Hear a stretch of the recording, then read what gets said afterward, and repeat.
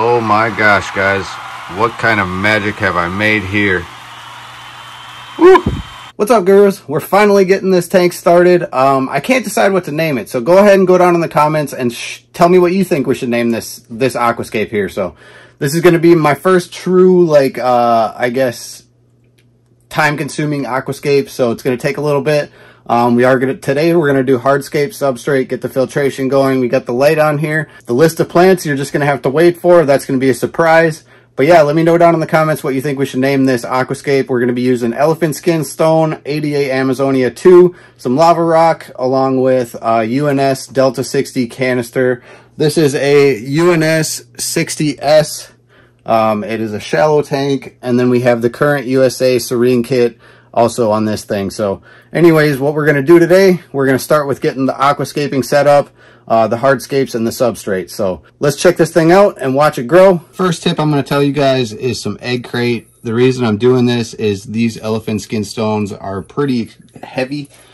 So what I'm going to do is I'm going to place this in the bottom of the tank. And what that's going to do is that's going to distribute the weight of the stone a little bit more, just to make it a little bit easier on us and stuff like that. But anyways, let's get started in the fun part, the hardscape.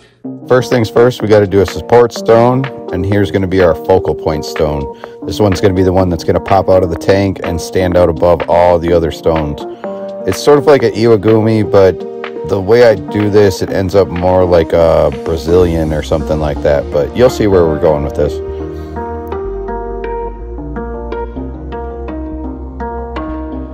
That's going to be another stone there for enhancing the size of the back one there. Here you see we're putting lava rock underneath there. That's just to add height to the substrate, to make it look like a hill back there essentially.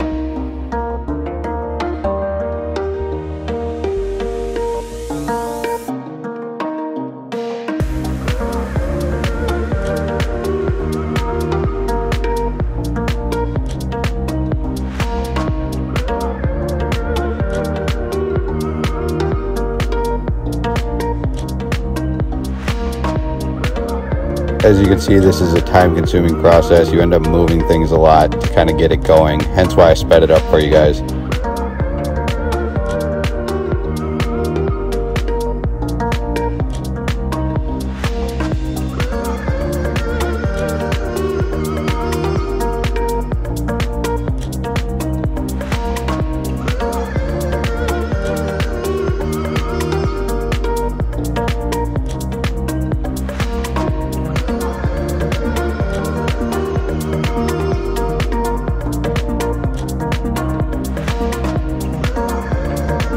As you can see, I use the lava rock to kind of add some angle to that stone. Now over here on the left side, we're going to make more of a hill. Just because they're smaller rocks that I'm using on this side, I do want them to still stand up high, just not, you know, all the way to the top of the water. So we're going to raise that side up like a hill, and you'll see what I'm doing here as soon as I add the aqua soil.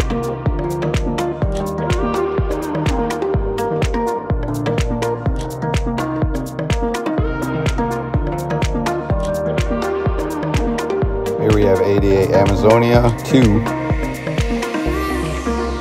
Here's the little additive pellet. There you go.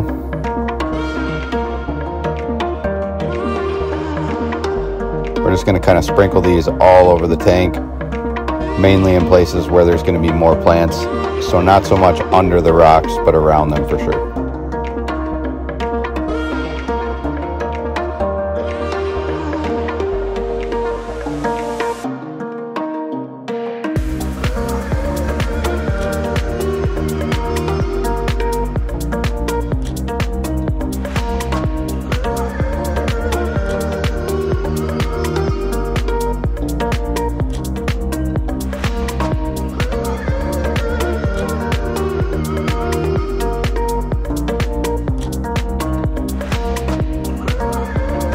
Here you can see us starting to add the aqua soil around the hill area, around the larger focal point stone and stuff like that. And now we're going to add over to the left side and kind of start creating our hills on the sides of the tank. Kind of want it to be like a valley in the middle.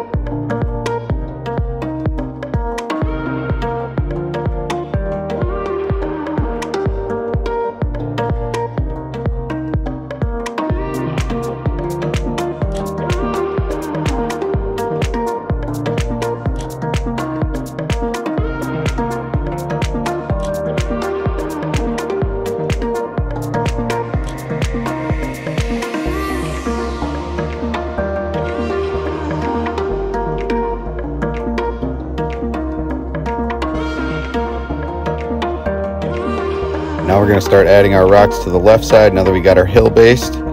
We are going to be adding more aqua soil around these, so don't mind the lava rocks, they're going to get covered up. This is just to establish our hardscape itself.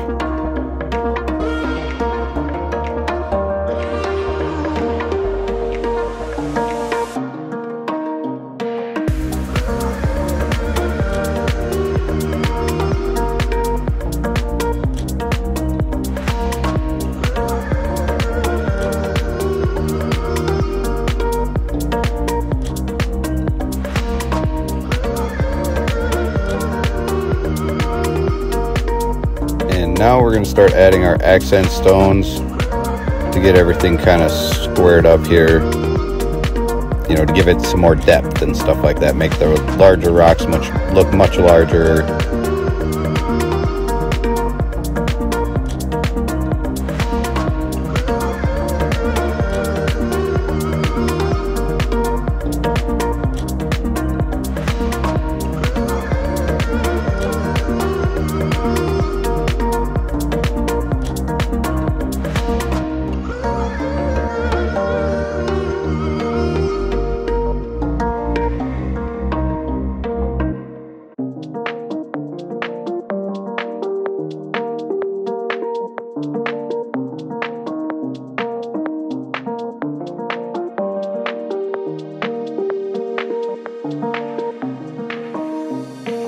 Now we're going to start adding some aqua soil into the gaps to make it look even more like a hill than it already does.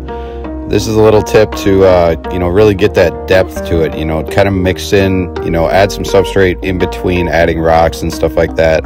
Raise them up if you need to, you know, if you feel like they need to be higher or lower or whatever.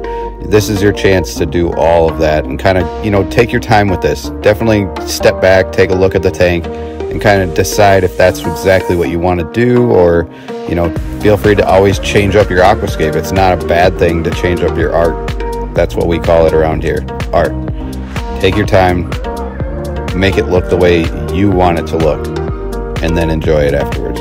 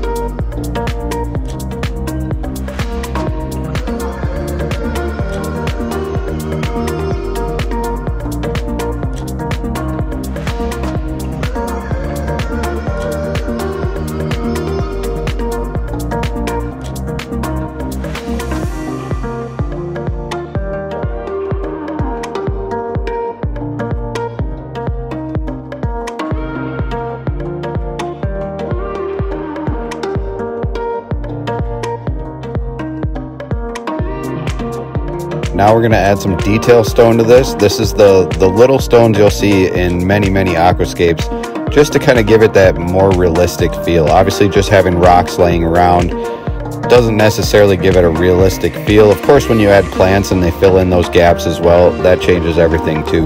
Now, keep in mind, a lot of plants are going to end up covering a lot of this stuff.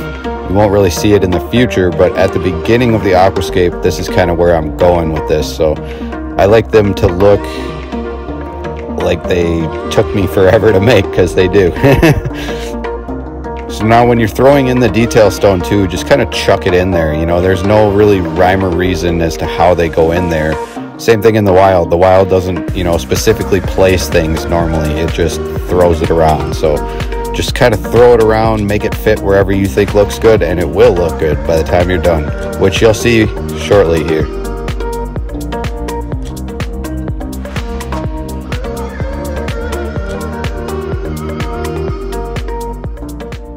Alright guys, so there it is, the hardscape with the substrate. Let me know what you think down in the comments. I am absolutely in love with this thing, especially with that red background. But anyways, so what I'm going to do is I'm going to get this filled up with water before we close out this video.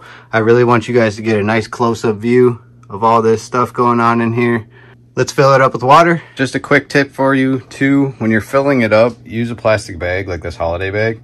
I'm not going to film me filling it. It does take a little bit. I got to do it one little gallon at a time for now. So I'm just going to get this filled up, but I'll show you when I'm done how I didn't really alter the scape by using a plastic bag to kind of do this. So anyways, I'm going to get this thing filled up and I'll be right back with you to check this thing out for myself.